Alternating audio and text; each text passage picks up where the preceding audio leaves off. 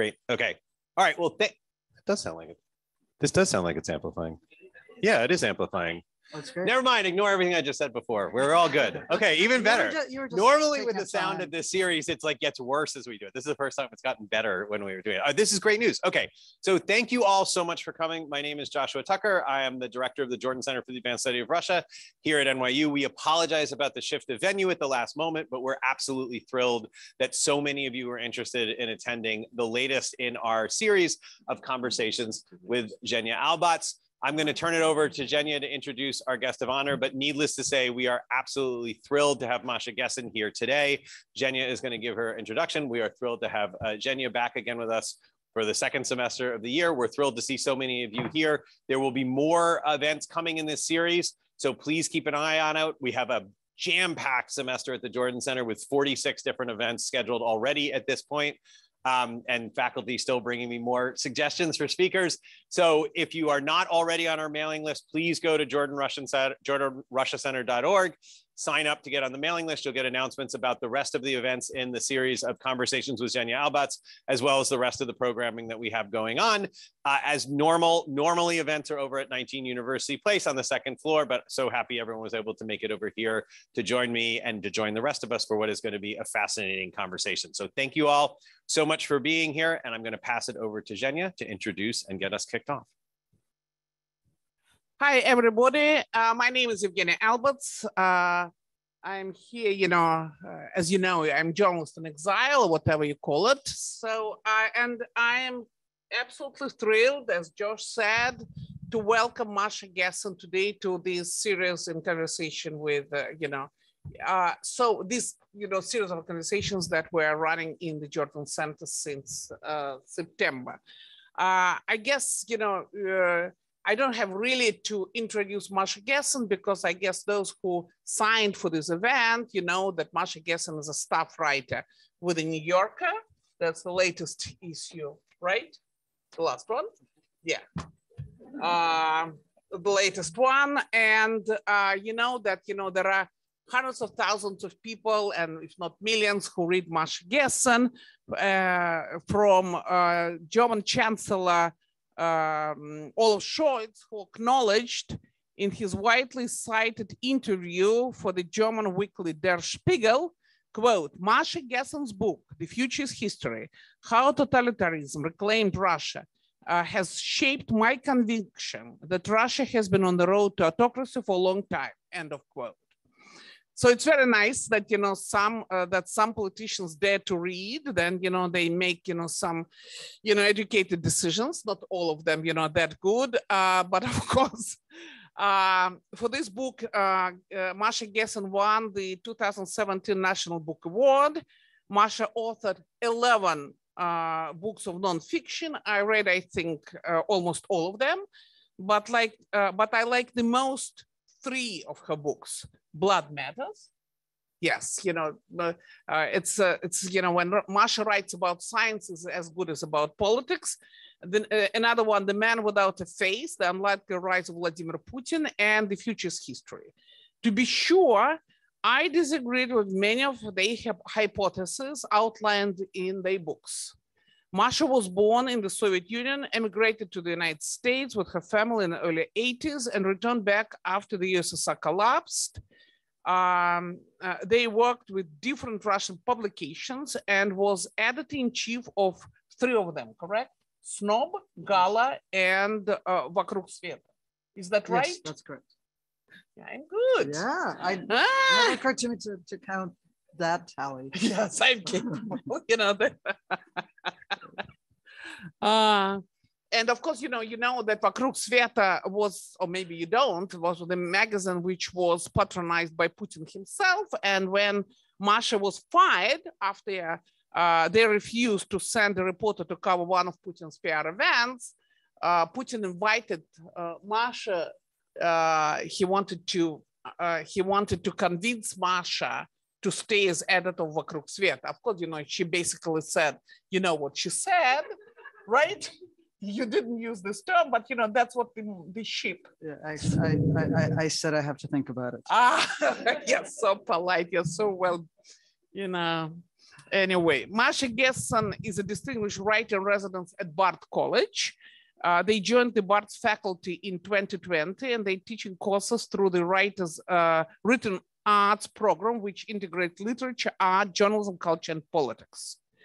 Masha Gessen is the recipient of numerous awards, including Guggenheim, Andrew Carnegie, and Nieman Fellowship, Hitchens Prize, Overseas Press Club Award for Best Commentary, and an honorary doctorate from the Craig Newmark Graduate School of Journalism in the City University of New York.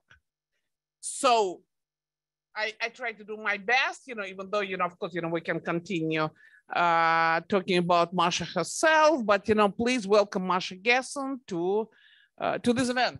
Thank you. Thank you for that incredibly well-researched introduction. Masha. So back in November 2022, Masha Gessen wrote a piece at the New Yorker titled, "Why Vladimir Putin Would Use Nuclear Weapons in Ukraine." I mean, promising, of course, extremely optimistic, as we love it. So I read the article, fully disagreed with it, and that I immediately called Masha and said, Masha, let's do an interview. And so here we are. Masha, do you still believe that Putin is going to use nuclear weapons? Well, I never said he's going to use nuclear weapons.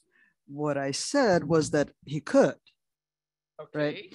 And I mean, the purpose of this column was to, I think there's something that happens when we talk about things that defy belief, right? Which is a lot of our reality for the last few years, which is there's a failure of theory of mind, right? And what I realized I was observing a lot in the fall was that very smart people who are very good at analyzing large amounts of information were looking at this particular question of, is Putin's nuclear saber rattling completely empty, or is there substance to it? And as they examined it, I felt like they kept failing the theory of mind test, right? So they were explaining why they, in their universe, acting rationally as they understand rational acting, would not use nuclear weapons. But I found very few of those arguments, not all of them, but were failed that theory of mind test. But I felt that most of them failed the theory of mind test. Right? So that's what I set out to do in that column, was sort of run through the arguments and argue from Putin's point of view, what actually is a deterrent and what isn't. So, I do believe that the majority of you do read New Yorker as religiously as I do.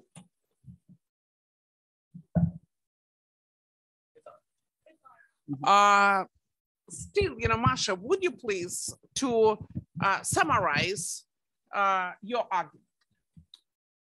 Sure. So, I mean, my main argument is that for the last few years, but particularly since the beginning of the full-scale invasion, there has been this trope that seems to be helpful in understanding what's going on, which is, Putin is crazy.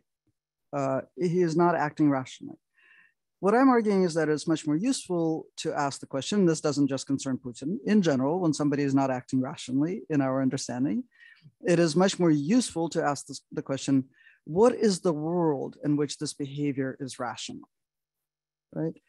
And so, I try to describe that world.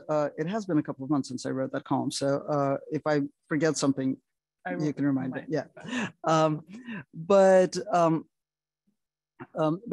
Putin's world, as he has described it to us, and I'm not claiming to be inside his head. I'm just saying, let's listen to what the man says and then try to understand the contours of his world in his own words, right? In his own words,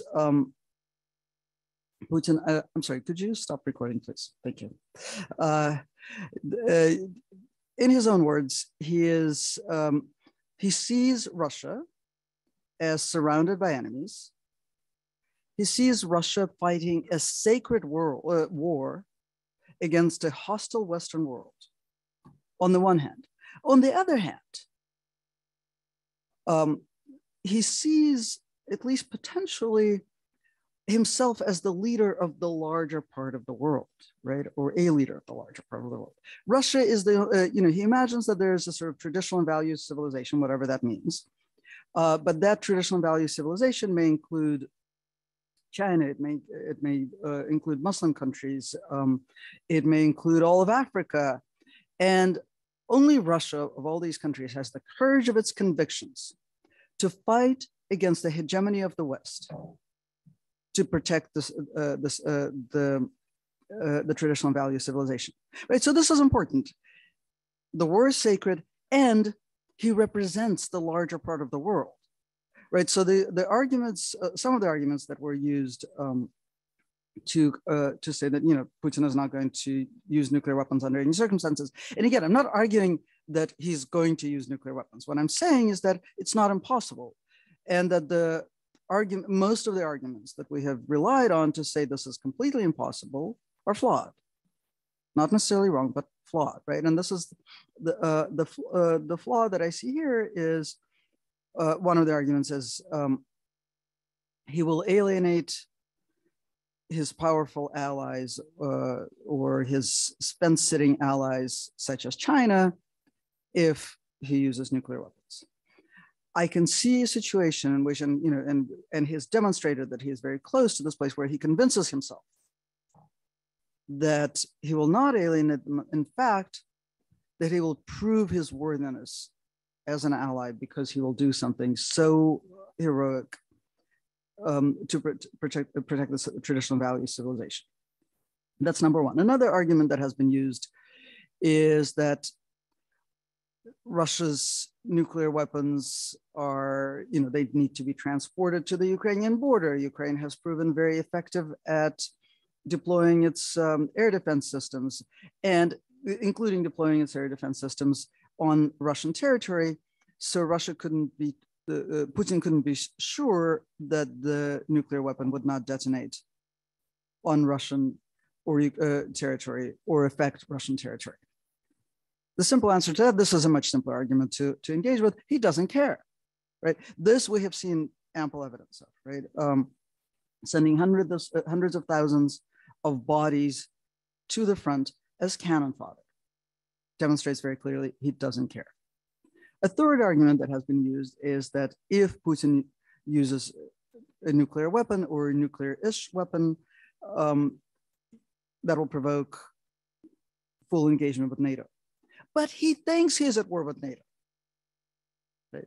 So I'm not debunking all the arguments. I think there's one argument that actually has a lot of validity, right? And that is then there's the fourth argument, which is the economic sanctions will be so devastating, just finally so completely, totally devastating that everything will change, right? That's just a crazy person's argument, because we know that economic sanctions, that's like, crazy persons in the sense of trying the same thing over and over again, expecting different results. We know what economic sanctions do. They affect ordinary Russians horribly. They do not affect the elites in any meaningful way. And they foster this feeling of Russia against the world. And if anything, they possibly help to mobilize the population. Right? And then the final argument that I think actually has a lot of validity is that Putin has been directly threatened with specific retaliatory moves, such as that NATO will annihilate the Black Sea Fleet if he uses a nuclear-ish weapon. And that I think has validity, right? That's actually a meaningful statement in the world that Putin inhabits. Okay, thank you so much. However, it's not just about NATO, it's about that, there is just, the Random House just came out, with its latest report, avoiding the war, a long war. And they also write about the fact that the United States are going to get, that one of the reasons why Putin is not going to use nuclear weapons, precisely because he was told by numerous of United States officials that the United States are going to use nuclear weapons against him. And he knows that they know where he has his, safe houses. They know that, there is some place 41 kilometers, about 60 miles southeast of Moscow, that can be reached by the US missiles, and he will be just there. What's the point of using nuclear weapons if it ends up with his death? I imagine that Putin, who has invested heavily, and we used to think insanely, right, in building endless bunkers, including, what was it, a 15-year construction project on the Black Sea, and I initially, yeah, I'm in the palace. Okay, the right? palace, yes. Mm-hmm. So, I mean, the palace, I think it actually tells us a lot about this universe in which he lives. Because I spent a lot of time thinking about the palace. I first wrote about the palace in my book, The Man Without a Face, right?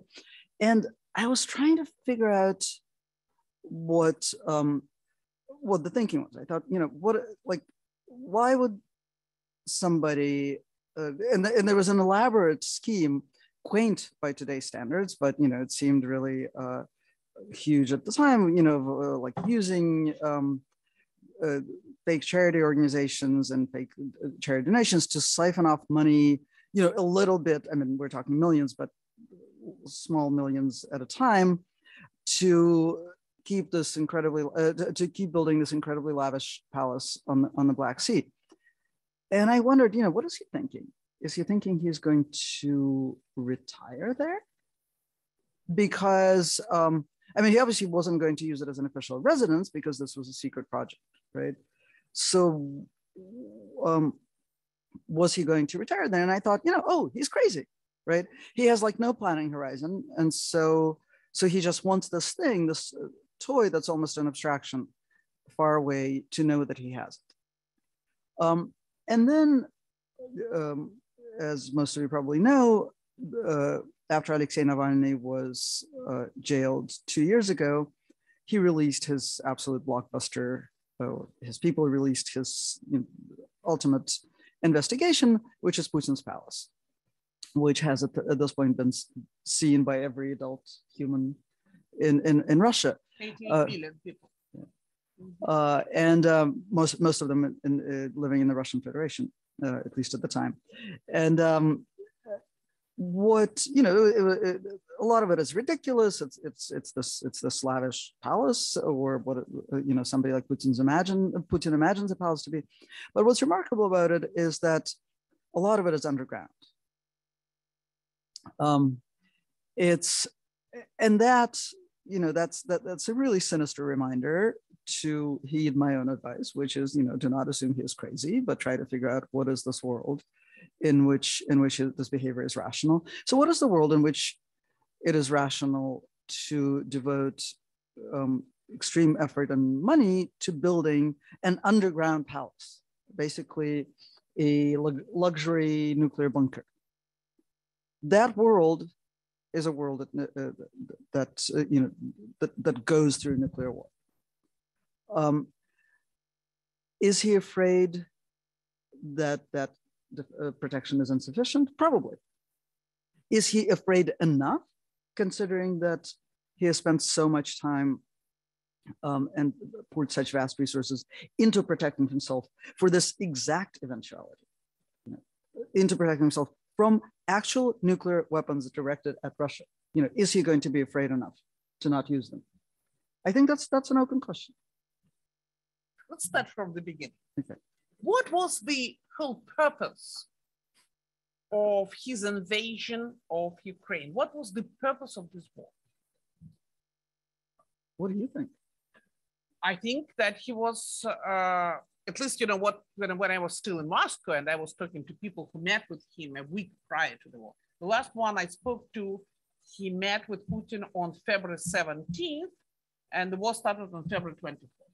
So the idea was that Putin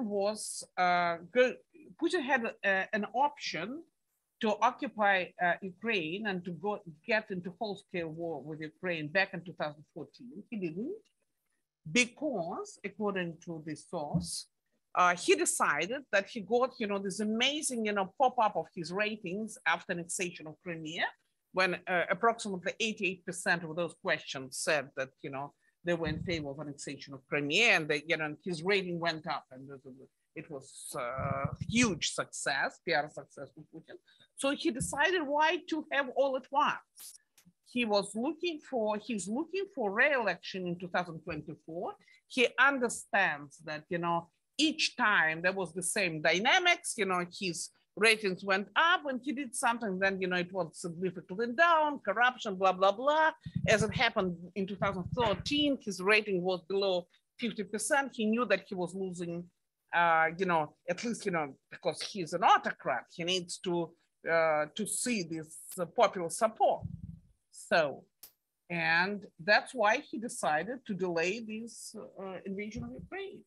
That's one of the hypotheses why he did. Of course, we can say reinstating Russian Empire, blah, blah, blah. He came up with this article that where, in accordance with each, Ukrainians, they're, lesser Russians and all this kind of stuff. So what is your take? I think both of these things are true. I think there's the sort of the very pedestrian boosting his popularity, right? And let's just like pause for a second on this whole issue of re-election, because that almost makes it sound like he would actually count the votes and no. Right? Yeah, let's just like pause on that. I mean, somebody like Putin, in order to complete a re-election operation, actually needs a lot more than 50% of the vote, right? That's the paradox of having an autocracy, is that an autocrat has to continuously demonstrate overwhelming support, right? And including overwhelming support among anybody who might wield guns. Right, so he has to constantly demonstrate overwhelming support of the armed forces, the police, the security services, his personal army that he has created, and so he actually needs numbers, not just for his personal vanity. He needs numbers that are much higher than 50%, right? In order to complete this thing, that's a fake election, right? And that's it's a ridiculous but readily observable logic. So I think, yes, I think he did have the illusion that he would be able to occupy Ukraine very quickly and repeat the incredible success of occupying Crimea, right? In his mind, that whole operation was a net positive all around, right? Including economic sanctions. Western sanctions were great. They actually did, I was among those who scoffed at this idea back in 2014, but they did boost domestic production, and they did, they did mobilize the population. They helped create the sense that people have to sacrifice, but in exchange they get to belong to this great country. That's done something really terrific, which is reclaim Crimea, which was unjustly given to Ukraine. So I think there was a kind of calculus that this was all going to work out exactly the same way. He knew how this goes. But I also think that it would be unwise to write off his grand statements and say, oh, those are just for public consumption. Nothing works like that. Like humans don't actually work like that. If you repeat something over and over again, if you perseverate on an idea, even if that idea was not something you initially believed, and I don't suspect the audience of engaging in this kind of behavior, but think back to when you were a teenager and you would like tell your parents that you hadn't done something, you hadn't taken something, and they didn't believe you, and you would get incredibly insulted. And then you would like repeat it several times over, and by the time the fight was over, you knew you were right? And I think it's the same sort of thing. A man does not publish that article. He does not position himself as sort of the ultimate authority on Russian history, as he has now for a number of years. He does not propose certain ideas about Russian history and his personal role in it, which is very definitely, restoring the empire, without coming to believe it. And so I think there was, for some of his personal consumption, some of his aides' consumption, there was the sort of rational argument of, irrational in that sense, argument of, we can just do this cheaply, quickly, popularly, with no losses. But there's also, vastly documented, right, demonstrated personally by Putin repeatedly, idea that he is the leader of this traditional value civilization. He is the gatherer of Russian lands. He is going to restore historical justice, and he has to do it because no one else can. Okay. So if still, he obviously, when he started this war, and even now, he's looking into, some eternity, right? To at least 2024. So what's the point of turning everything into the nuclear waste if you think about, staying in power through 2024? Well, what other options does he have? I mean, this image has been beaten to death, including by Putin himself. But the cornered rat problem is right there. And here you give me a chance to quote another politician quoting me. This is a much more meaningful quote for me than Olaf Scholz, but Zsuzsanna Kaputova, who is the president of Slovakia, was speaking in the Ukrainian parliament in June, or May or June of last year. And she was referring to some Western politicians' suggestions that Putin should be given an opportunity to save face. And she said, well, read Masha Gessen's book. He doesn't have a face. But the thing is, what other options does he have? And this is the scariest part of thinking through the situation. What happens if he doesn't persist? And what happens if he doesn't succeed in this war? What happens to him? Yeah, that's a valid argument that he doesn't have an option not to deliver. Right. Right. It's true, but it's also true that unlike kids tend to think, it's not just about Putin pushing the button. It's a process. It's a procedure, right? Many people are involved in getting nuclear weapons up, right? Or down, or whatever.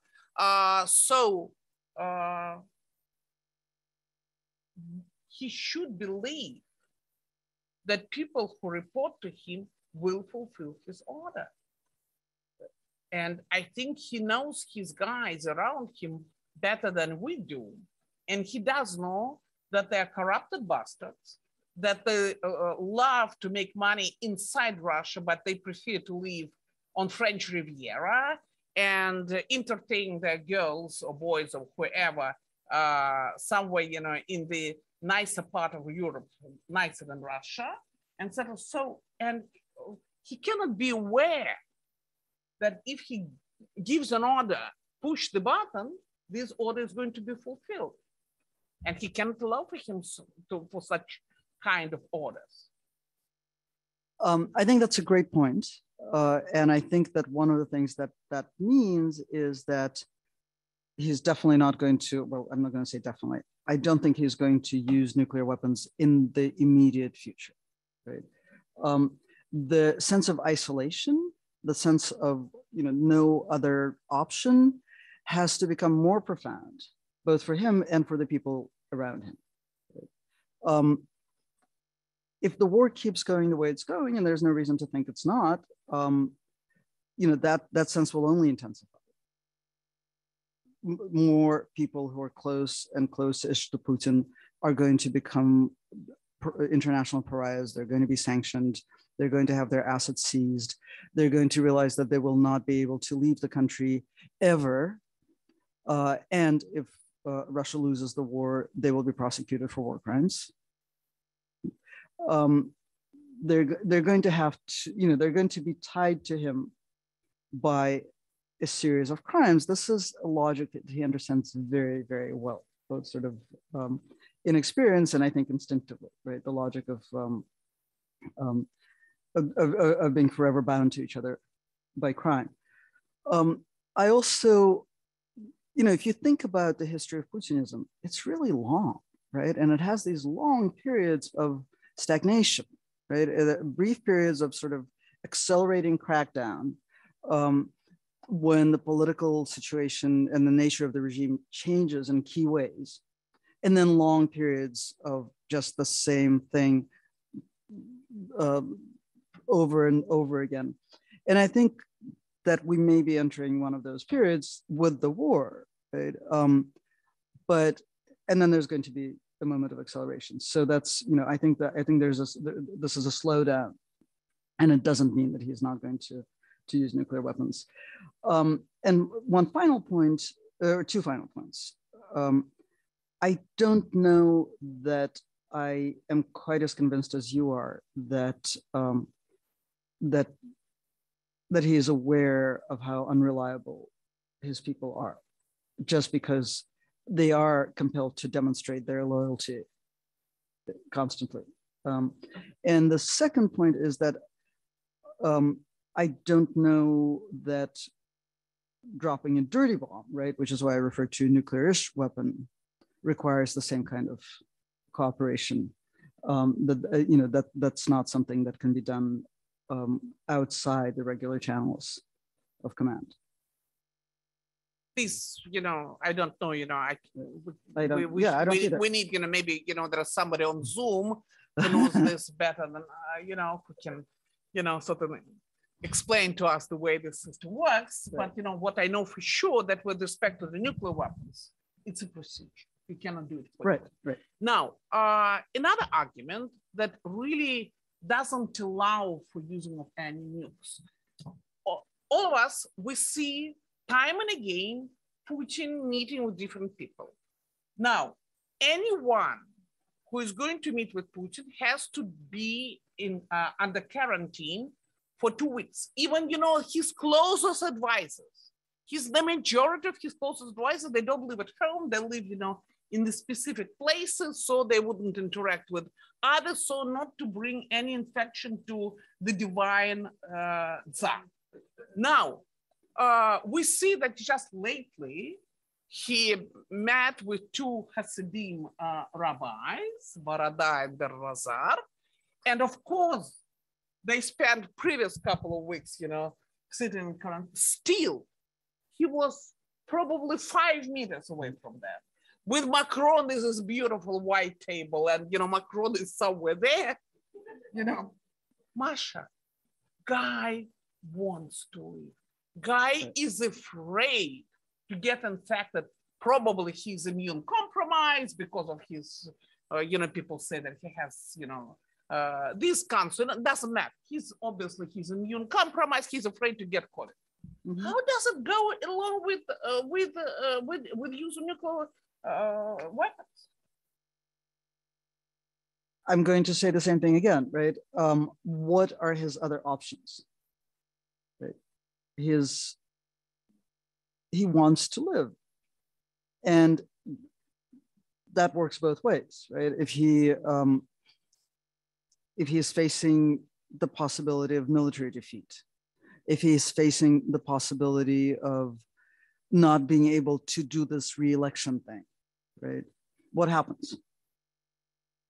Because that is facing death in his mind. Right? I'm not so sure because, yes, I think that, from my point of view, there should be somebody who is going to slit his throat. But I just think so that, but I don't think that he believes in that because, he surrounded himself with extremely loyal personalities. Basically, you wrote this in your book. He surrounded himself with his lieutenants, and every so often he rotates them. He appoints them as governors so that he can bring new ones who will be, these are very, very intimate relationship that he has with his lieutenants. So he doesn't believe that it's possible to approach him. I think that he should believe in that he's pretty much secure. Wait, you think he believes that he is secure in that in case of military defeat? Yeah, that that somebody who is going to assassinate that assassin won't be able to reach him. Right. I don't know. I don't think he thinks he's going. I mean, I think he is paranoid enough about assassination that it's unlikely that an assassination attempt could be successful, right? But what is his sense of his own future if he is staring down the possibility of military defeat?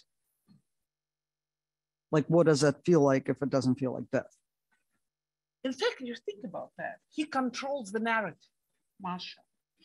You and I and everybody else in the world may know that he lost. But inside Russia, given that he controls the narrative, given that these propaganda channels 24/7, an extremely effective propaganda channel, given that those people who do have a custom to go on the web and get information there, they're leaving Russia en masse, right? He can present any defeat as a success story because he controls the narrative. Right, exactly. Except, I think, and this, I'd love to hear your thoughts on this. I think that propaganda bubble bursts the moment Ukrainians start liberating Crimea. I don't think he can keep that, off television for all sorts of reasons. I mean, probably the lesser reason is just that information will flow, and the bigger reason is that I think will feel like personal defeat to a lot of his own propagandists. Right? We saw intimations of that when Ukraine started its counteroffensive. Right? There was a lot of sort of rumbling and the first notes of criticism of the war efforts started to sound on official TV. But I think, that doesn't even start to compare to what will happen if Ukraine liberates Crimea. What do you think? I think that it's not going to go that far. I think that Zelensky is a smart guy, and he does understand that liberation of Crimea is a long shot. I think that Russians will go for negotiations when they realize that they're unable to take over Donbass. So far, we know that Putin controls only 59%, maybe, with taking, some, these villages around Bakhmut, maybe a little bit over 60% of that, but that's it. So I think, and that's what, when I talk to different, military experts inside the country, they think that he will go that the upcoming offense will be in Donbass, that he will try to get control over the entire territory of Donbass, and that's it. And that's when Russians will go for negotiations. They don't have armory, they don't have ammunition. Yes, there are a lot of Soviet-made weapons, but it's very difficult to fight this modern war with Kalashnikovs. To cut a long story short, I think that liberation of Crimea is a very long shot, that the war will be over before that. And Crimea will be put like, we're going to negotiate this in a period of 5-10 years, something like that. So I have a question for you about that and then a point to make. So my question is, what is the story that Channel 1 tells people when that happens? Like, how do they spin Russia pulling out of all of Ukraine except Crimea? That we defended our Russia. We defended our fellow Russians in Donbass.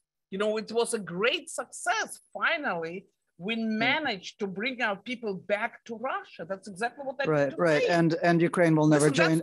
Ukraine will never join NATO. Our borders are secure. Ukraine will never join NATO. Right. You and I, we know that it's not going to happen in our lifetime. That NATO keep going to say yes, yes, yes. But let's do it. Not oh yeah, but I'm talking about what Channel One will say, right? Channel One will say we have secured the guarantee that Ukraine will never join NATO, so our border is secure. Maybe fellow Russians. Maybe, but my point is that Zelensky, unlike Putin, is a democratically elected politician, and he is dealing with a public that understands what happens to people under Russian occupation, and Crimea is not an exception in the view of Ukrainian public opinion, right? It's not an exception from political prosecution, from raping and pillaging, from misery, from violence, right? How does Zelensky sell that kind of negotiation to his people? I really actually don't see how that's possible. I think that Zelensky, will sell this negotiation by saying that we won this battle. We managed to secure the major part of Ukraine. But we have to, think about more than 200,000 Ukrainians dead. Those who were fighting, right? 8.5 million Ukrainians are in exile. 2.5 million Ukrainians internally displaced. Internally displaced. So it's just it's a disaster for this 41 million strong nation. So he will say that we won this war, but now let's finish this through negotiation because we need to save our people and etc. Maybe I hope so. Besides, I do think that as we're well aware, the outcomes of wars is that, after authoritarian leaders are taking over, as it happened after the World War II, military generals took over in the majority of countries, starting with the United States and ending up with de Gaulle in France. So I don't think that Zelensky has that many chances to survive afterwards, but that's another story. Anyway, so, okay, now there is a question. So now we're going to alternate questions between those who come via Zoom, because we have hundreds of people who are watching us on Zoom. Vincent, Putin was quoted this morning as saying that Russia is once again surrounded by Russian tanks, specifically Leopard tanks, by Russian tanks. American tanks. Maybe it's right. And now what has to be done by using all weapons in its arsenal to defend itself? You already spoke of the nuclear issue, but what about the World War II mindset? When will this change? Ever? Never. Certainly not. No, I mean, the World War II mindset is not just a mindset. It's the central mythology of contemporary Russian society. So until there's another myth, until there's a whole other story of whatever is there in that part of the world after the war, it will continue. Everything will continue to be a reference to World War II or the Great Patriotic War. Yes, please. Thank you very much, Kyle. Meanwhile, Elizabeth, you brought up the failure of theater of mind. Solzhenitsyn in the 1980s talks about why Americans have such a fundamental misunderstanding of Russia. Has nothing changed? Do you ultimately think that the West has the capacity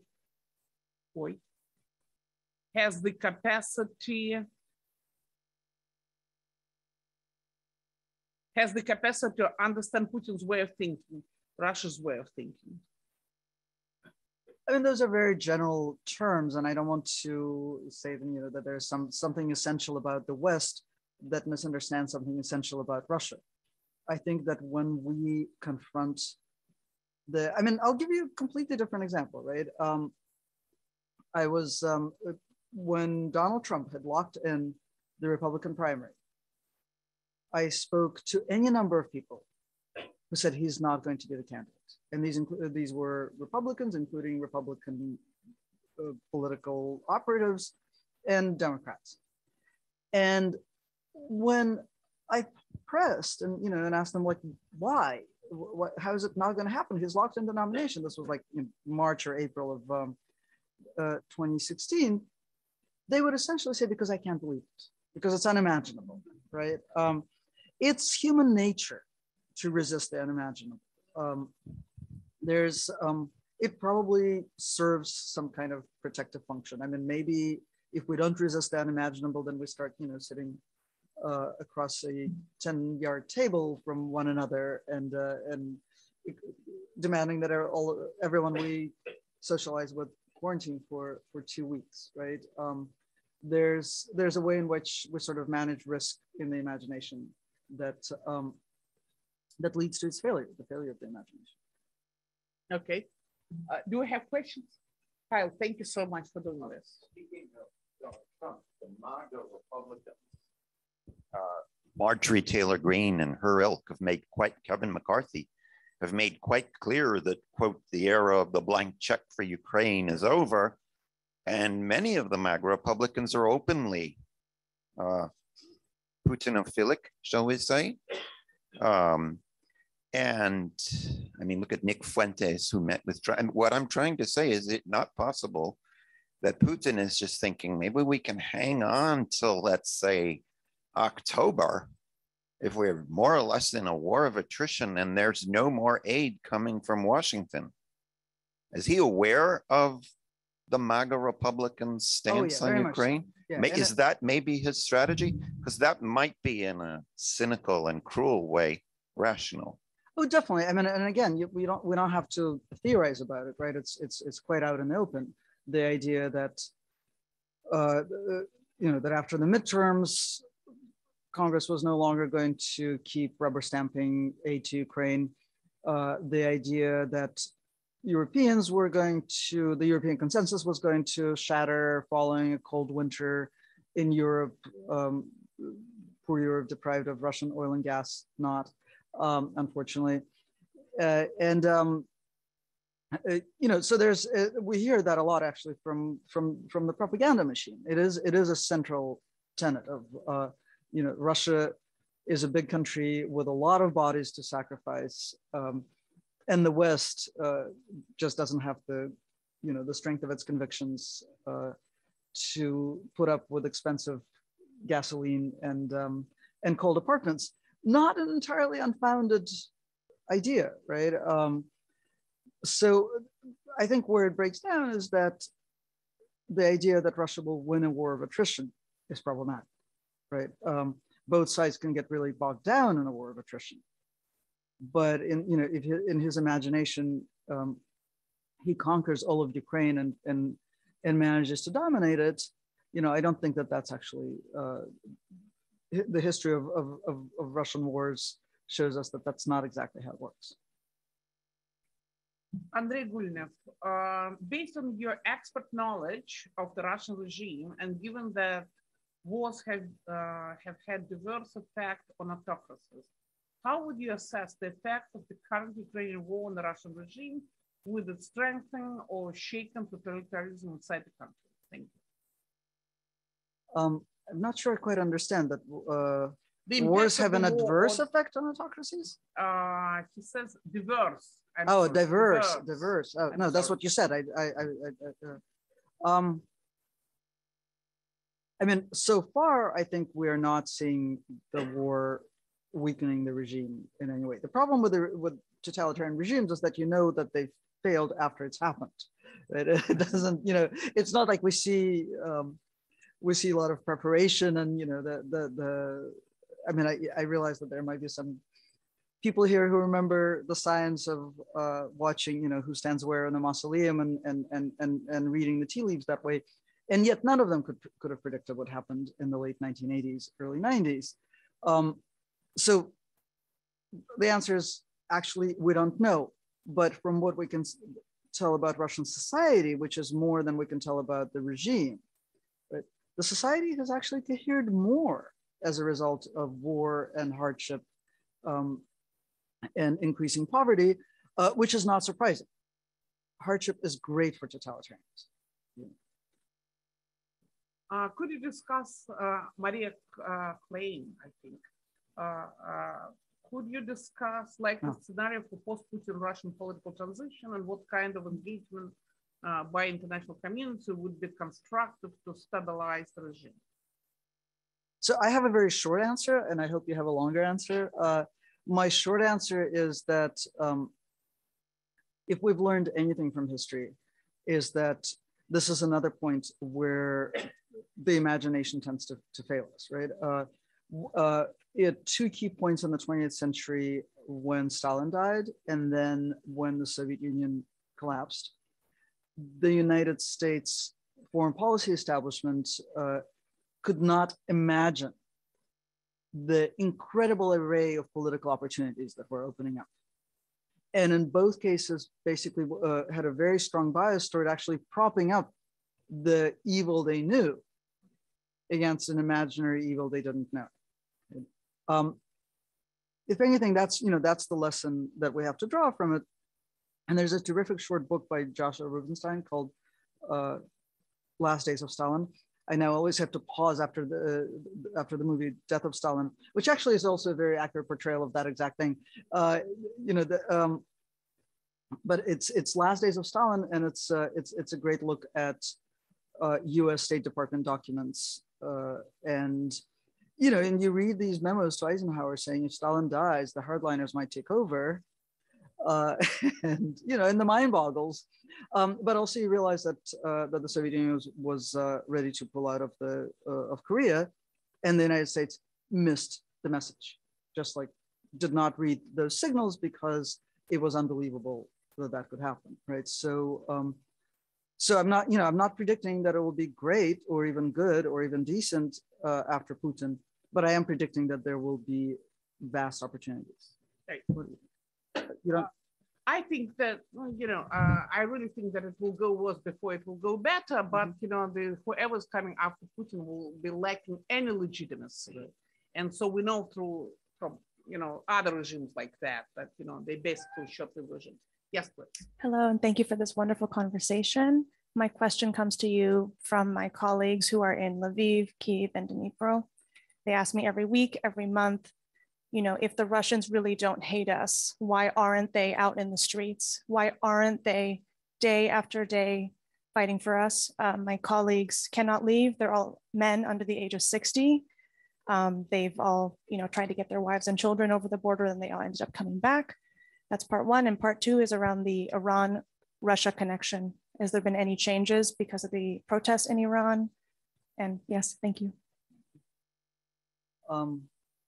I don't know that I have an answer on Iran, but maybe you do. And I'd love to hear what you think about why, if Russians don't really hate us. I think the sad fact of the matter is that most Russians do not oppose the war. Very few Russians who remain in the country oppose the war. Now, I think we can parse out some of the reasons for that. And a lot of it has to do with the power of propaganda, and a lot of it has to do with the fear inherent in living in totalitarian society, and the sense of powerlessness inherent in living in totalitarian society, and actually the impossibility of even forming your own opinions in a totalitarian society. But I don't think we can be. I mean, I can't be addressing by proxy people who are in Ukraine and saying, have some sympathy for these people living in a totalitarian regime, right? The fact is that most Russians do not oppose the war. Some, thousands of incredibly brave people have and continue to risk everything to protest this war, but that's a drop in the 140 million bucket. First of all, I should say that, I feel as I always, whenever I see anyone from Ukraine, I should say that I'm ashamed of what my country is doing. And I'm sorry for that. And I feel responsible for what my country is doing in Ukraine. I'm a citizen of Russian Federation. And I do think that those who do this, they will pay dearly, but it will take time to do this. Now, why Russians didn't exist? At the very beginning, when the war started, I was in Moscow. I was in Moscow till August 23rd, 2022. And, there were, people, instinctively went out on the streets. There were all kind of anti-war protests, and thousands of people were arrested, according to the human rights group over there in force, some 16,000 people were arrested, put for different amount of time in jails, fined, and et cetera, et cetera. Many of us were fined, pronounced foreign agents. I left after, I was fined. I was found guilty on 4 charges of spreading disinformation about over the Russian army, and fined at the amount of approximately $14,000. And then after that, I was pronounced a foreign agent. And so the next step for me was probably to go to jail, which we decided with my friends that it was irrational. I do agree with Masha that a lot of young Russians turned out to be cowards. They turned out, they lived under this immense prosperity that Russia never seen before. And it's true that in 2010, 2013, Russians lived better than any time in their entire history due to the oil prices, market economy, and all the gains that happened, as a result of the collapse of the Soviet Union, et cetera, et cetera. So unfortunately, those who were capable to resist, they chose to leave. And we saw this run in February, March, when whoever was capable to leave, they left.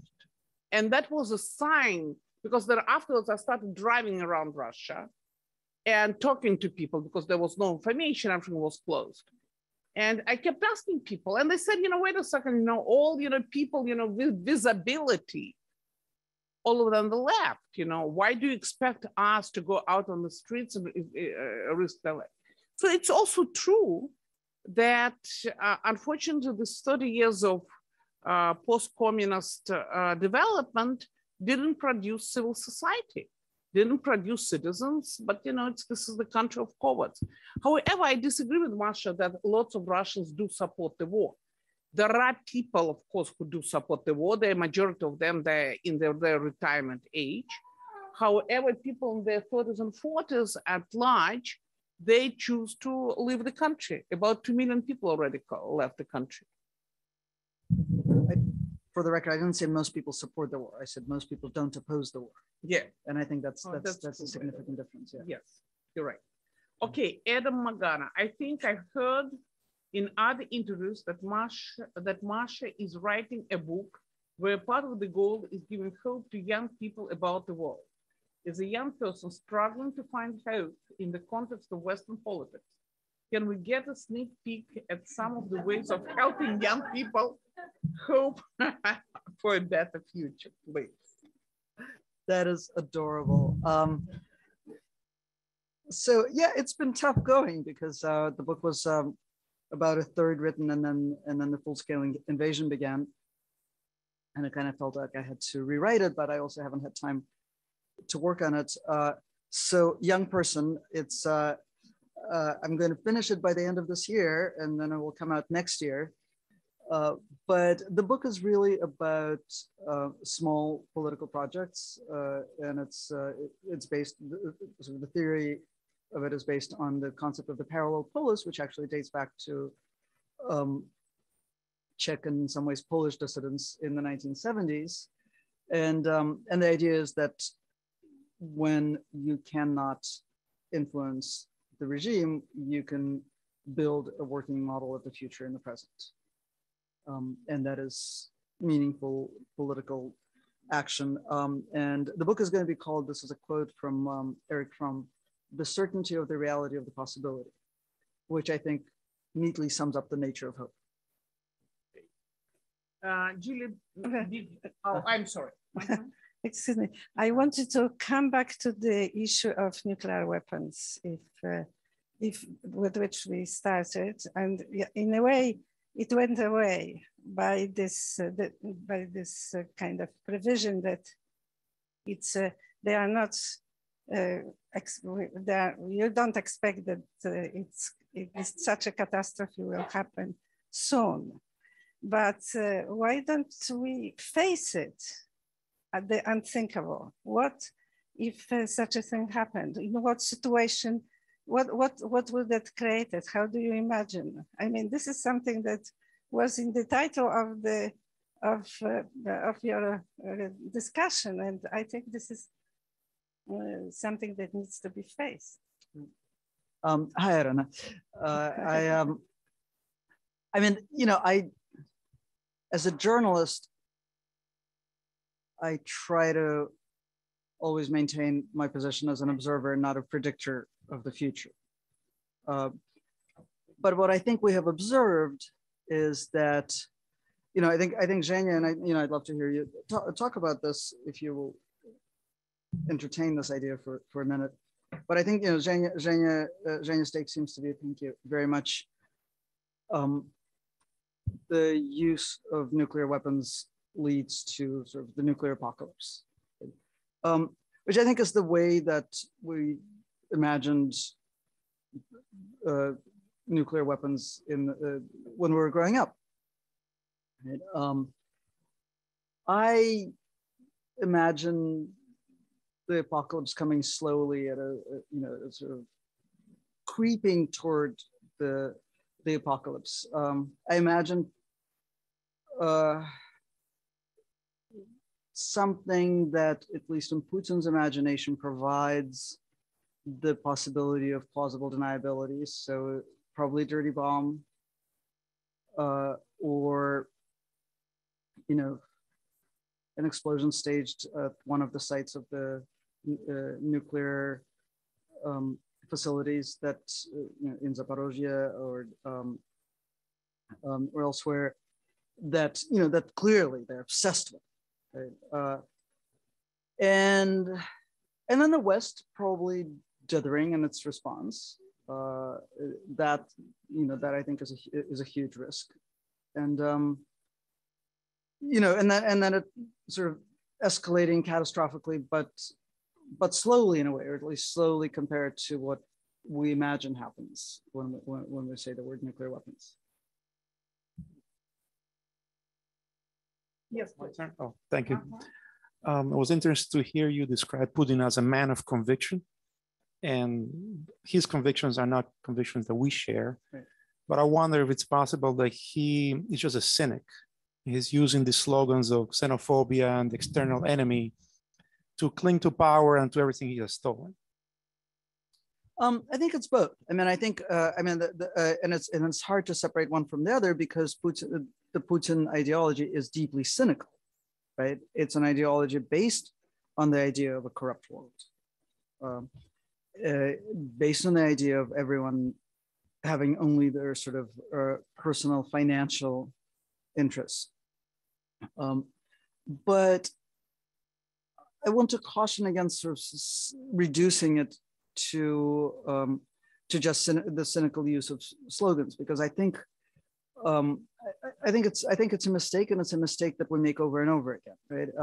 I mean, there's a famous New York Times article from 1940, 1930s, about how, no, 1930s, about how Hitler is using all these xenophobic slogans just to buy popularity. He doesn't mean any of this, right?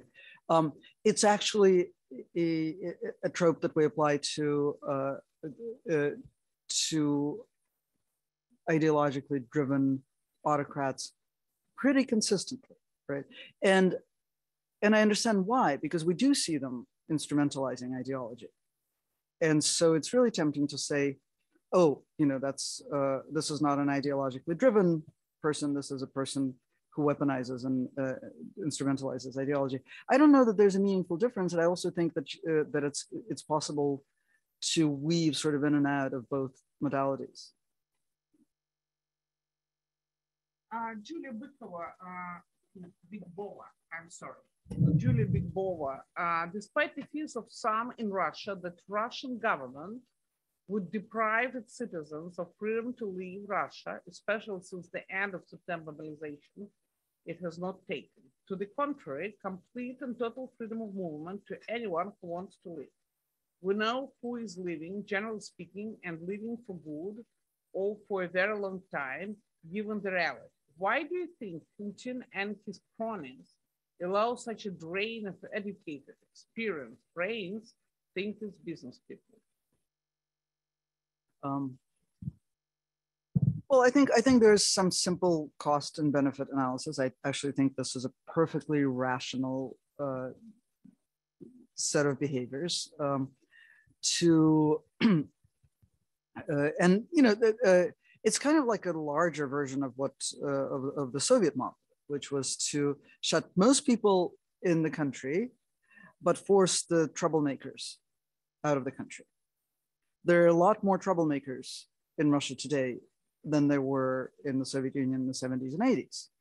So a rational way of handling this is to create the specter of closing borders to speed up the process of potential troublemakers leaving the country, right? Putin's fear of protest matches his fear of assassination. He is just as disproportionately afraid of street activity as he is disproportionately afraid of betrayal and attack. And so he really does want those people out. So they've strategically at a certain point closed the borders to exit by people of men of draft age, or not all of them, but some number of them. It's been a mess. I'm sure restrictions are going to slowly escalate. Are they going to actually close the border completely? I don't know that it's necessary, right? They might at some point close the border to all men, right? But continue to allow people whom they want to leave the country to leave the country. It may become a more sort of personalized process, but it does make perfect sense to me. And also continuing to fan the fears of closing the border so that people do leave also makes sense. How does it, why do they allow the brain drain? Because brain drain doesn't threaten the regime. Protesters in Putin's imagination threaten the regime. So you said before that Vladimir Putin kind of justifies this by already thinking that he's at war with NATO and the West. Does that get intensified when Western leaders keep like drawing red lines and then crossing them? Like Joe Biden recently said that they were going to send tanks to Ukraine. Before that, he said that they would never send tanks to Ukraine because that would mean the start of World War III. So by Western leaders' like actions not matching their statements, does that give Putin more fuel to make more propaganda and kind of justify his own thoughts? Well, the thing about propaganda is that it doesn't need fuel. So no.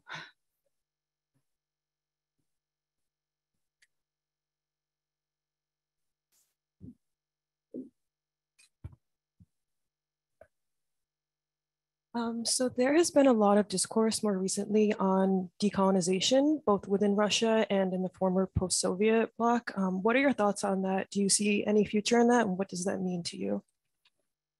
I think that is the future, right? Where I said earlier that Russia is not going to move on from this, fundamentally imperial superpower obsession with the Great Patriotic War until there's another story. That story would have to be post-colonial. Is it going to be post-imperial? Right? Is that a story that we're going to see in our lifetimes? I don't know.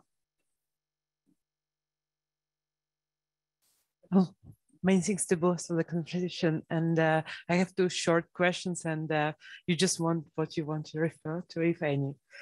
So the first one is about nature of fear and the obvious parallels with the Cold War, because that time it was just generation experience, generation shaped the generation. And do you think it's possible now? So because Putin clearly wants to produce fear, and but it's not, maybe it's limited. Well, at least there's nothing like that trending on TikTok, if you measure it like this. So of course, I'm not sure I understand the question. The like, fear of nuclear war, or now and in the era of Cold War, and the second question was about I really like your phrasing about like not to support the war, but oppose the war. So what does it mean for you? And what would be the definition of oppose the war from Russia? Mm-hmm. You know, if I understand your question correctly, is Putin trying to recreate sort of the permanent standoff of the Cold War by fomenting fear of nuclear weapons?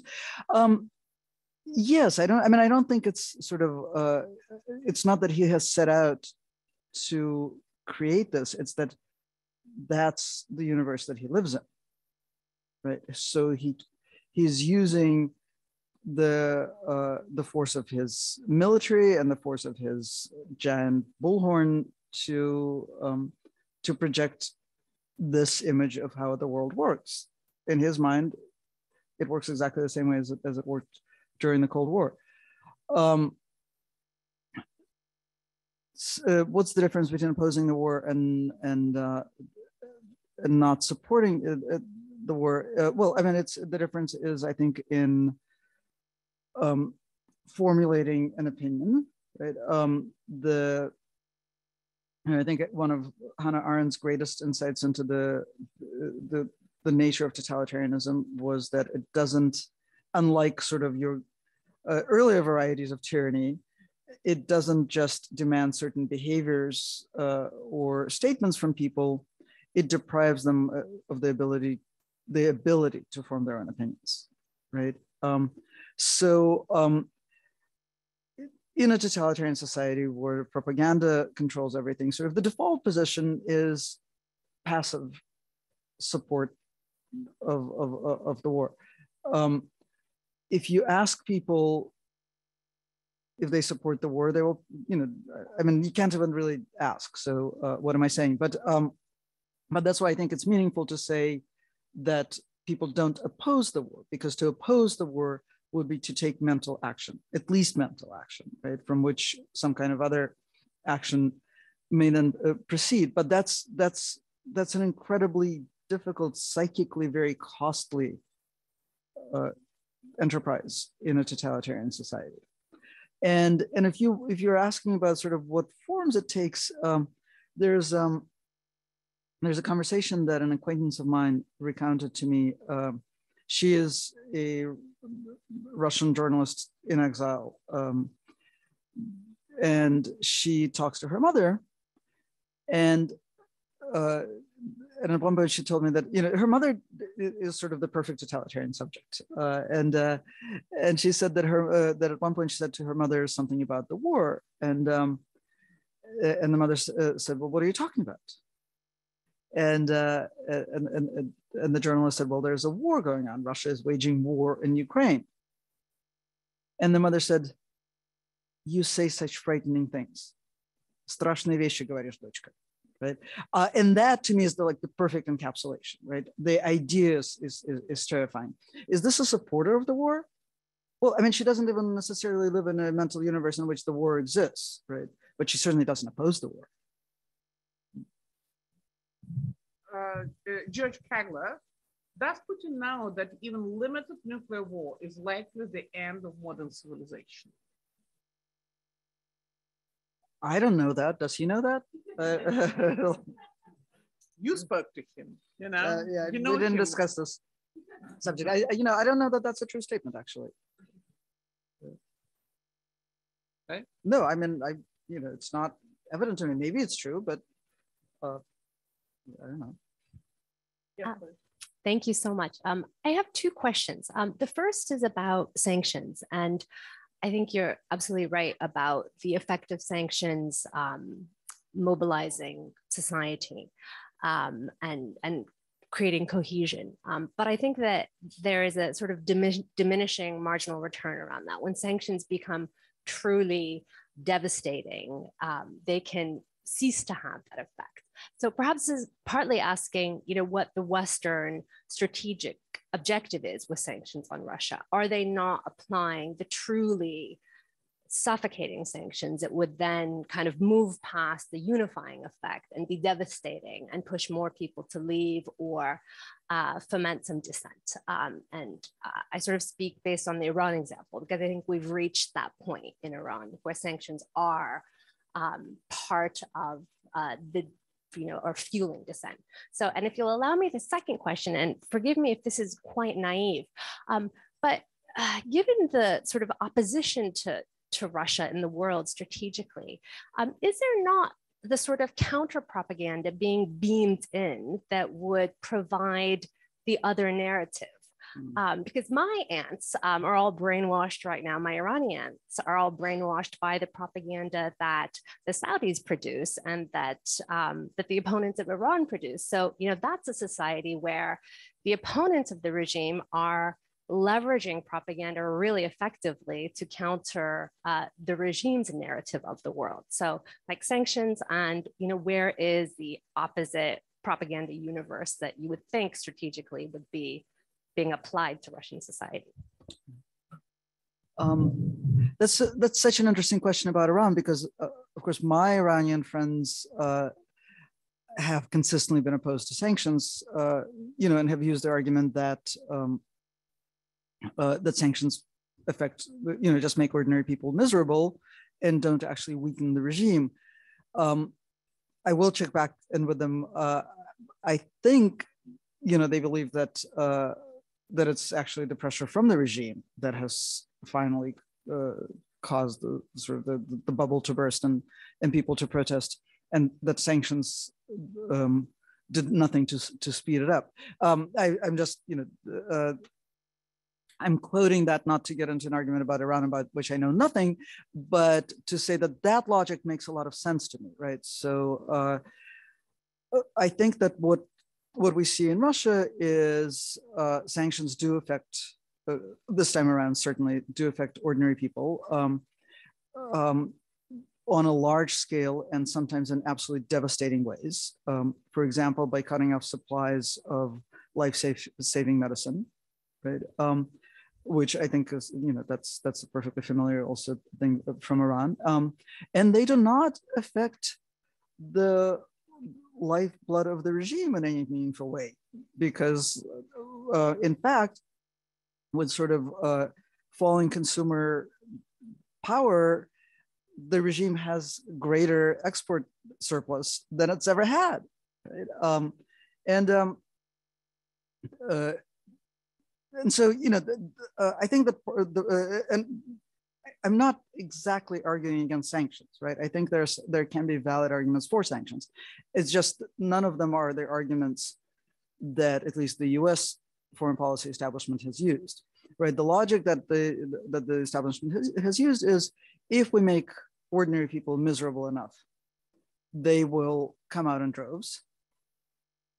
That's not happened. That's not going to happen, because it requires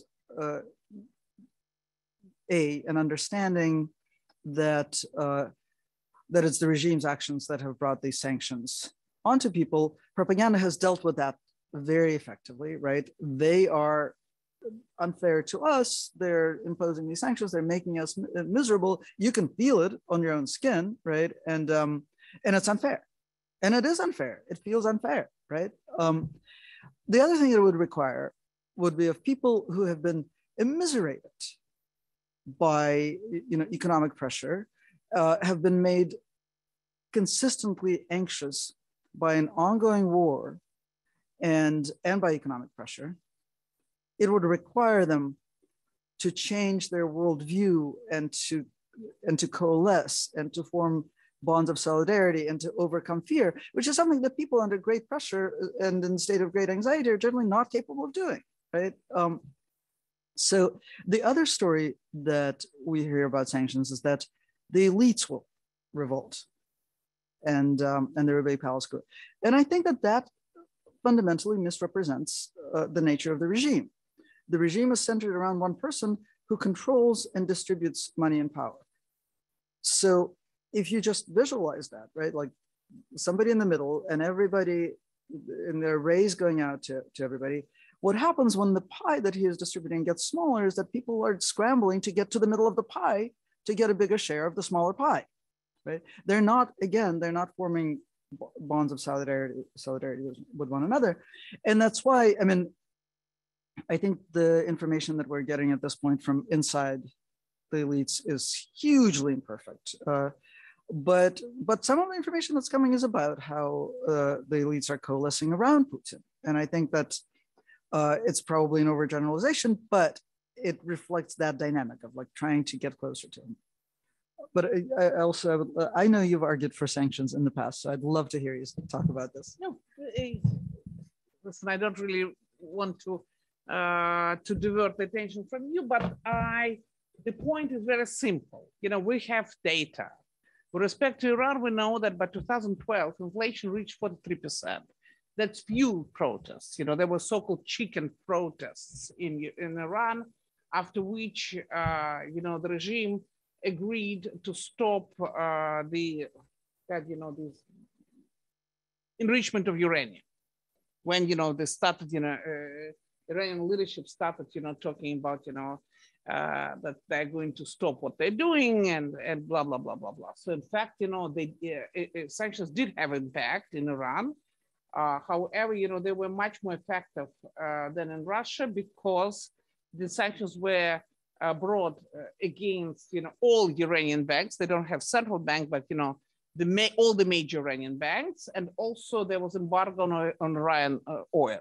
What happened in the Russian case, and that is difficult to understand the stupidity of those who imposed those sanctions, that even though they impose sanctions, by the way, there are no sanctions with respect to medicine. And it's true, there is a list of 80 medicine now which are not available. There are substitutes, but just today spoke to somebody in the field and they said, you know, they are resolving this problem. They will resolve this problem with medicine in Russia. No, but you know, it's anyway. So the point is that what happened in Russia, that they imposed sanctions, all kind of sanctions. Some of them were extremely important. That's why, you know, elites are just devastated by what happened to them because they lost access to their savings and to their real estate in the West. That's the most important part, that they never expected themselves to live inside the cell by the name Russian Federation. You know, they love it to death, but outside they prefer, you know, to do it. Yeah. So therefore, but for some reasons, sanctions were not imposed on oil. So as a result, oil prices went up, gas prices went up, and, you know, Putin was getting, you know, billions of dollars each day from oil, from a sale of oil. And of course, you know, even though, you know, he sells now to China, China buys Russian oil at $30 per barrel. It's 3 times less the market price, or even about that. But still, you know, it's great.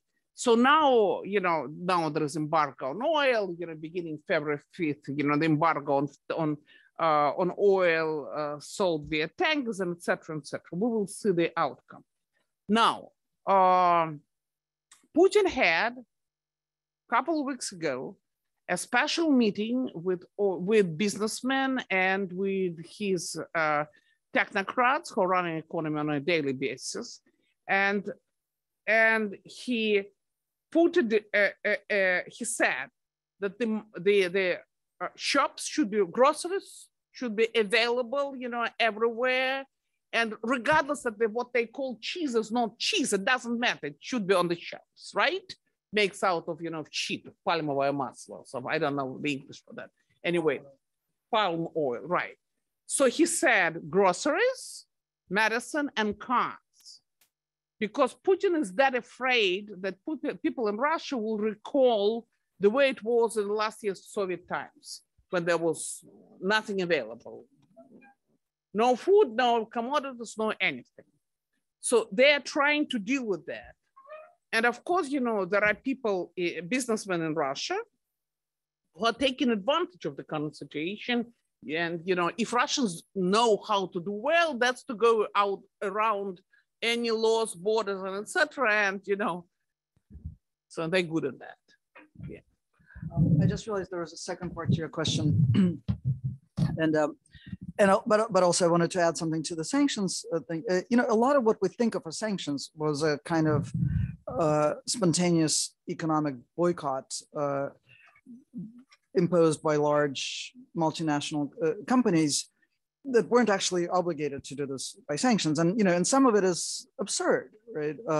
I just got a note from and this goes to your second question. I just got a note from an acquaintance who's a writer who wrote a book that is it's a wonderful book about the Stalin era, very accessible, very critical, and the book was translated into Russian. The book is out of print in Russian, but the publisher wants to put it out again. The publisher who is outside the country, the writer is outside the country, and Macmillan will not allow the publisher to put it out again because Macmillan will not deal with Russia. So this writer has to buy the rights to his own book from Macmillan and then to allow the Russian publisher to put out a book that is critical of the Soviet regime, right? So, not all of it raises to this level of absurdity, but that's a lot of how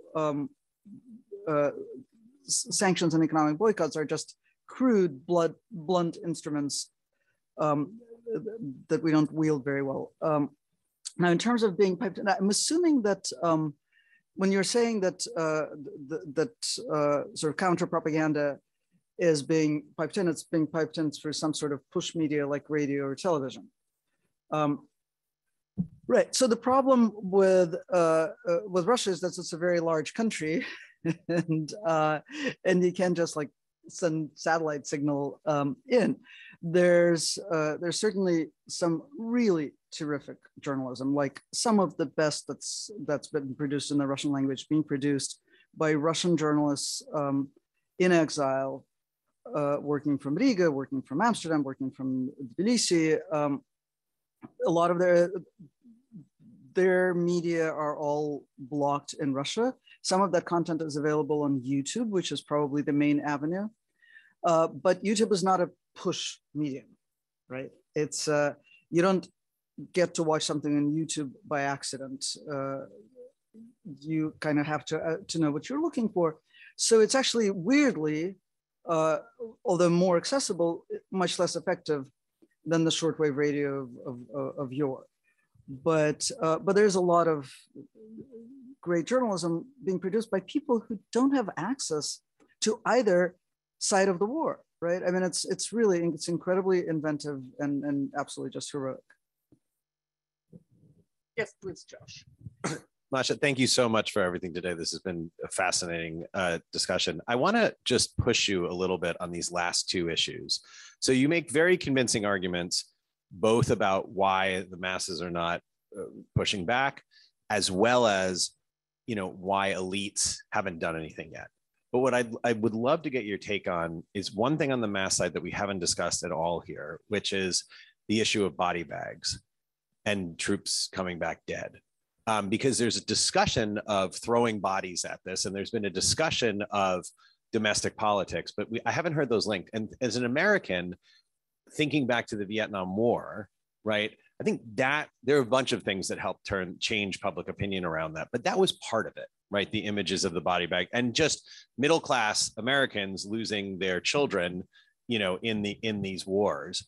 And so I guess part of my question is there a fundamental difference in the cost of of children, of young people dying, of older people dying in a totalitarian or an authoritarian or competitive, whatever we want to call it, authoritarian society? Is that somehow different from an open society? Is the difference that there's no CBS News showing the body bags coming off the planes?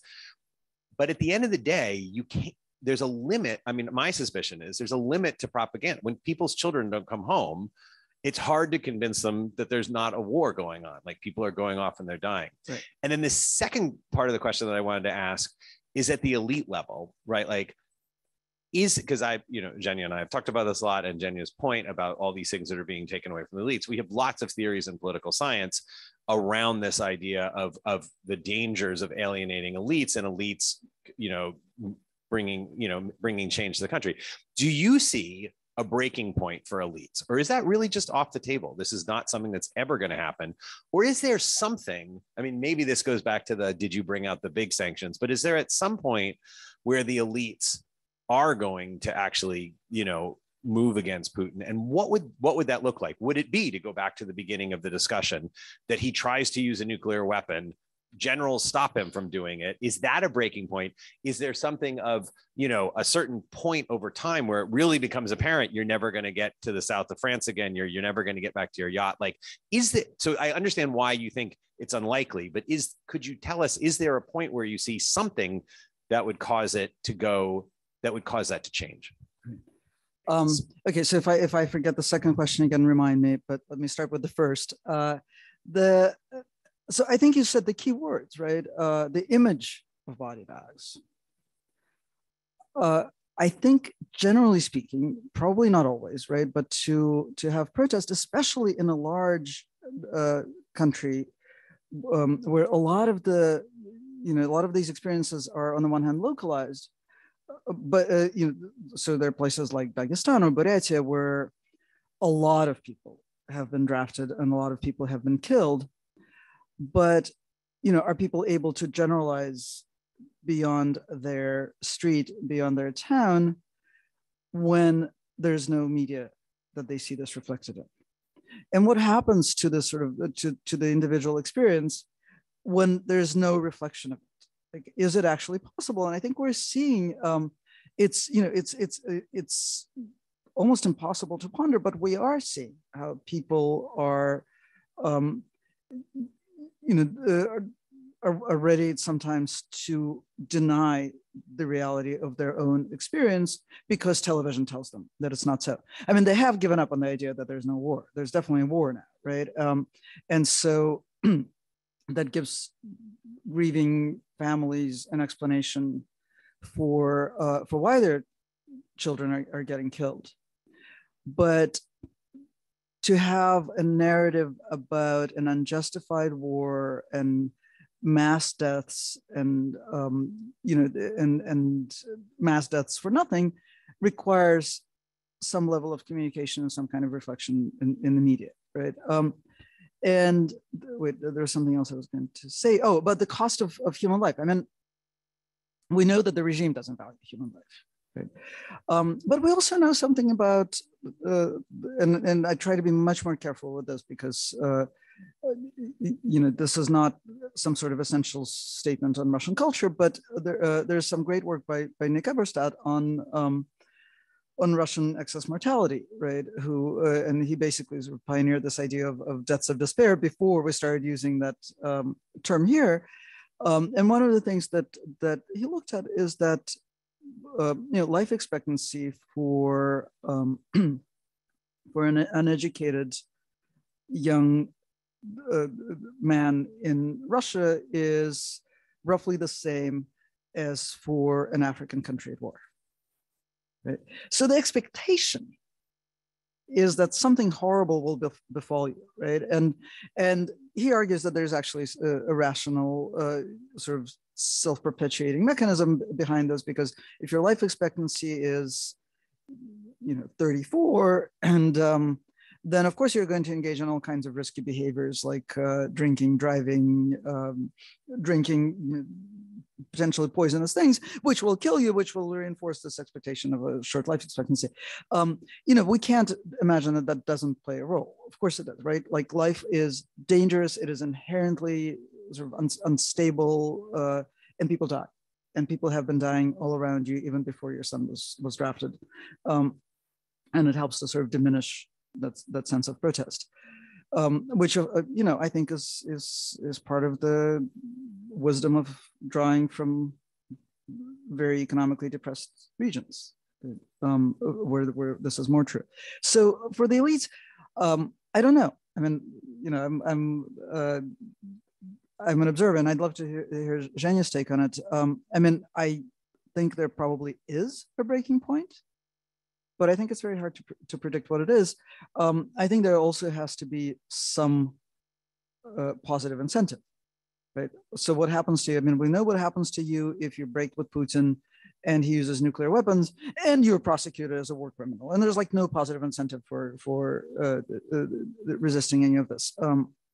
What vision of a personal or collective future can Russian elites have that will help them act against Putin? That probably requires some really fine work on the part of Western intelligence services. Anyone, we have to round up. Yes? Okay. Yes, please.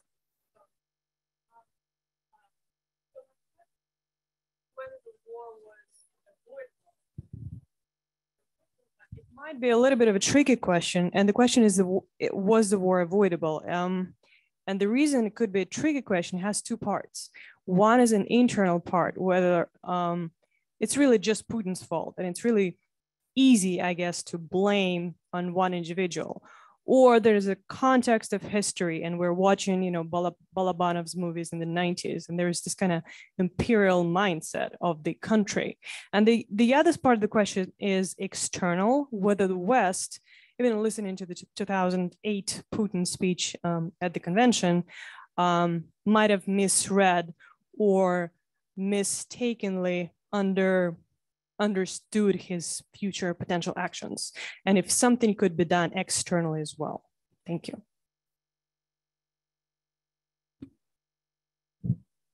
Have I mentioned that I'm a journalist, and which is like this, and in answering this question is even worse than being a historian, because I mean, we know what happened. I think I would be hard pressed to make the argument that it was avoidable, because we don't know if it was avoidable, right? I think you're right in pointing to certain contributing factors, right? So I think we can go back and talk about things that were done wrong or weren't done and should have been done, but we have no basis, and we will never have any basis for saying that the war was avoidable. Let me ask you one quick question, Masha. You wrote a book about the guy. You met the guy, unlike 99%, right? So you spoke to him face to face. How was it possible that Putin so miscalculated everything? He was the guy who had access to information. Yes, you would tell me, yes. That loyalty in exchange for expertise, but still it's very strange. He's a KGB guy. Corporation is in power. He has possibility to get the information what Trump ate for breakfast and what he's planning to eat for dinner. Now, how did he miscalculate so badly? And what happened with Ukraine? Also, it's another related question. Yeah. What happened? What do you mean? What happened with Ukraine? Why? Well, also, what did each and every?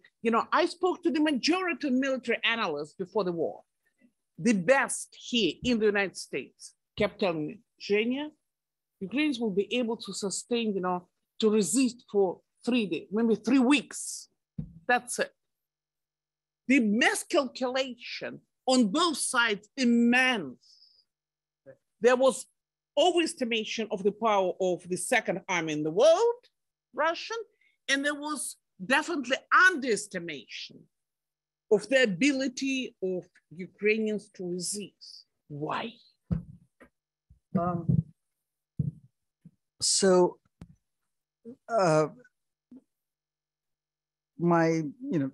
story of my meeting Putin is my best cocktail party story. To make it brief, and this is the relevant part, right? So Putin knew that he liked this magazine, the Popular Science magazine. I mean, the whole thing is like a joke, right? Except that it's not. It was a Popular Science magazine. He was going hang gliding with the Siberian cranes. He wanted a report in the magazine about his hang gliding with the Siberian cranes. I didn't want to send a reporter, not because I wanted to resist Putin, but because I thought, well, if I send a reporter, something's like a crane is going to die for sure. Well, because they had like drugged the leopard and subdued the polar bear. I mean, this was like when he was being king of the jungle that year. Things kept happening, and and then I'm going to like put in the story about how the crane died, and then they're going to shut down the magazine. So can we just be a popular science magazine and not do this? And so that was my great act of resistance from which I was fired. But the pre-history of this was that Putin had declared this association with the magazine.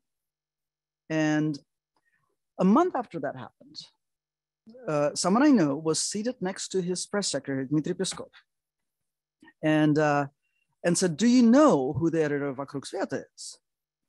And Peskov was like, "No, I have no idea." And she said, "Well, it's Masha Gessen." And Peskov, according to her, just kind of blanched and said, "You've got to be kidding." But she had brought this very large magazine in her purse and took it out and said, "See, the masthead," right? And he was horrified. So this was this is on the quality of information gathering in the Kremlin in 2012. I mean, you would think it's not very important, right? But it is very important if the president is actually going to publicly say that he is entering into a partnership, right? So then 3 months go by, and I get fired, and then he calls me and says, "Can we talk?" And then there's a mad scramble that I could observe from the sidelines inside the Kremlin to be the organizers of the meeting between the administration and the press service. But neither of them, ultimately, the press service wins, but neither of them informs him, gives him a bio, right? So the first thing he says to me when I walk in is, "Did you like your job, or are you trying to create a reputation for yourself as an opposition journalist?" And I was like, I don't need to create a reputation for myself as an opposition journalist. I had already written the book. The book had been translated into more than 20 languages. It had a combined press run of like over 1 million. Man without a face. Yeah. No one told him. Because he'd already called me on the phone, right? So this is not just entertaining, but it is informative because what had been happening over the course of the preceding, I can't remember when they start really beefing up the military budget, was like in 2008? After 2008. Right, after 2008. Yes, when he became a prime minister. Right, and so then, then there was a lot of this reporting upstairs about great advances in the military and how mighty it was, and this supersonic missile, and this, thing that the Americans didn't have. And that's the information he had. Right? And that's the only information he could possibly have, both because nobody's giving him bad news, but also, of course, because of corruption. Right? Because there are these vast amounts of money that are being poured into the military. It's all disappearing, mostly because of corruption. And how is he supposed to know about this? What, Navalny is going to tell him?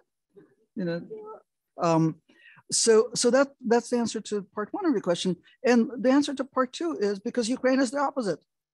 Because Ukraine completely reformed its military after 2014. Right? Because Ukraine, brought in NATO, basically it was probably the only military in the world that was really and truly up to NATO standards, because they needed to be, because they were trying to join NATO, and also because they had women in charge of bringing it up to NATO standards. But and why did experts get it wrong? Because I think expertise is generally slow. I think the period of and I don't even mean it in a derogatory way, but the period between 2014 and 2022 is, a blink in expert time. And I think it was really, profoundly behind the actual facts on the ground. We do remember 2014. Right. And there was no army. Yeah. There was no army. Yeah.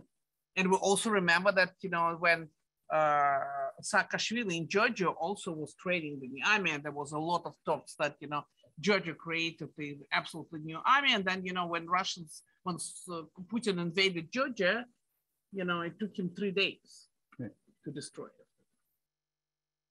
Anyway, I think, we have to, to round up it. So thank you so much for coming. Let's thank Masha. Thank you. Thank you. So, on January 23rd, right, before the anniversary of the Russian invasion of Ukraine, we're in the Jordan Center. We're going to have Andrew Kramer, the New York Times bureau chief out of Kyiv, and Joshua Yaffa, the Masha's colleague, he's also with the New Yorker. He's probably will be out of Odessa. So we're going to have them on Zoom, but we have, please come and ask them questions, so that we're going to discuss, what happened during this year of this awful war that changed the world. February, yes, I'm saying February. And on March the 2nd, we are going to have Anne Applebaum in person here in Jordan Center. So also, of course, we're going to talk about, all this European politics, NATO, Poland, Ukrainian, of course. Masha, thank you so much. Thank you very much. This was really fun. Thank you.